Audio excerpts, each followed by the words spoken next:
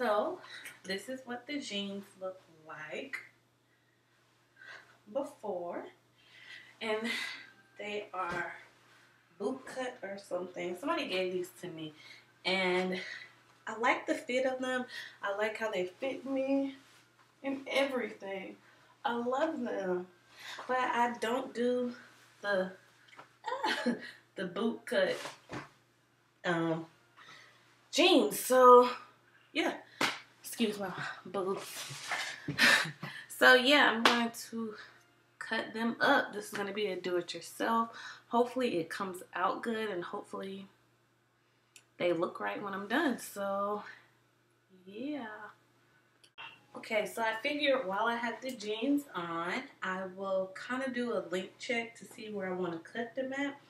I don't want them to be like, I don't wear shorts. I'm not really comfortable wearing shorts. So I want them to be kind of long, and I figure the longer I go down, if they aren't too short enough, I can just roll them up. So yeah, I'm just going to measure it out.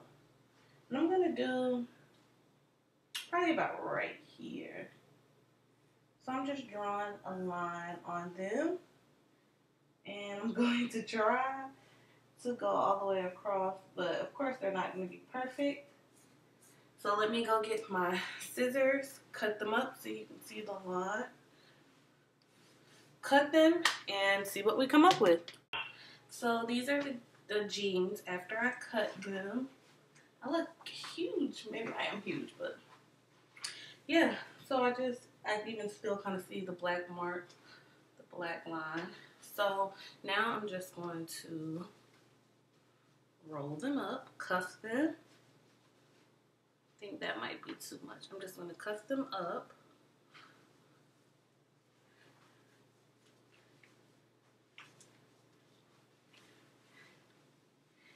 And yeah, so you just fix them, cuff them however you want to. Roll them down more, roll them up more.